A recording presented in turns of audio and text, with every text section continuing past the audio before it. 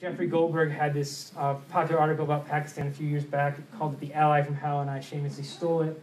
That because this case really is the worst of all scenarios, basically across the board. U.S. concerns when Pakistan started pursuing nuclear weapons. The main one was, India had done this peaceful nuclear test in 1974, but it hadn't actually built an arsenal, and they were like, if Pakistan gets nuclear weapons, there's no way India's not going to weaponize this capability, and that could strain the crisis between the two countries. And then also even from an early time, they worried that Pakistan was going to sell its nuclear technology to other countries, which could be a huge problem for the U.S. And they were right on both counts, basically. So I'm not going to go through all these again.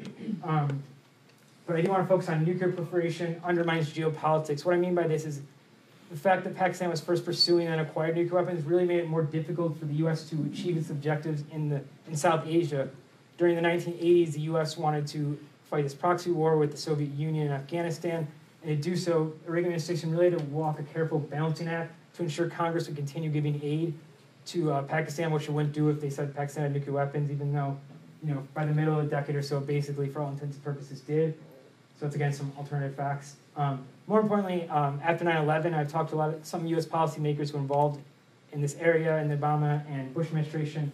The U.S. wants to pursue this global war on terror, and I think to some extent, America's ability to prosecute this war, go after these terrorists, was inhibited by the fact that Pakistan had nuclear weapons, because every policy had to be seen through the lens of that will destabilize Pakistan. We can't have Pakistan, the government falling, and to create loose nukes, and we don't want terrorists to get nuclear weapons. So it did, in some level, constrain what we could do in prosecuting the war on terror, because we always had to think, how does this impact Pakistan and its nuclear weapons? I want to also highlight increased U.S. engagement. As I said at the beginning, the optimists say if our friends get nuclear weapons, we can reduce our engagement there. And at least in this case, especially, that is not the case at all. India and Pakistan fought 3 wars before they got nuclear weapons, and it wasn't that the U.S. didn't care about them at all, but it was, a very low-level secondary issue, pretty much. But once the Indo-Pakistani dispute goes nuclear, every time there's even a crisis, it becomes a major concern for U.S. policymakers because of its potential to escalate to the nuclear level. So the first crisis in the nuclear era was 1990 and 1991, and this is the first time the U.S. actually the president sends an envoy to talk both sides back from the brink. It was Robert Gates in that case. And actually the deputy director of the CIA at the time is Dick Kerr during this 1990-1991 crisis, and he said about it, actually just give the exact quote. He said, quote, "It was far more frightening than the Cuban Missile Crisis," and he was actually in government for the Cuban Missile Crisis. And this is actually kind of a smaller dispute in the grand scheme of India-Pakistan disputes. So that is a huge cost, I think. The loose nukes issue is pretty well understood, I think. And then the nuclear proliferation chain, again, like France, Pakistan sold nuclear technology, or tried to in the case of Iraq, to other countries, help them build nuclear weapons. And in this case, we're not talking about a country like Israel that has friendly relations with the U.S. We're talking about a who's who of countries that are America's adversaries. I'm not going to focus this on too much because I think most people know about that whole thing. So lessons for Saudi Arabia. The nukes issue, I don't know if anyone's noticed, but Saudi Arabia is not like the poster child of a modern 21st century country.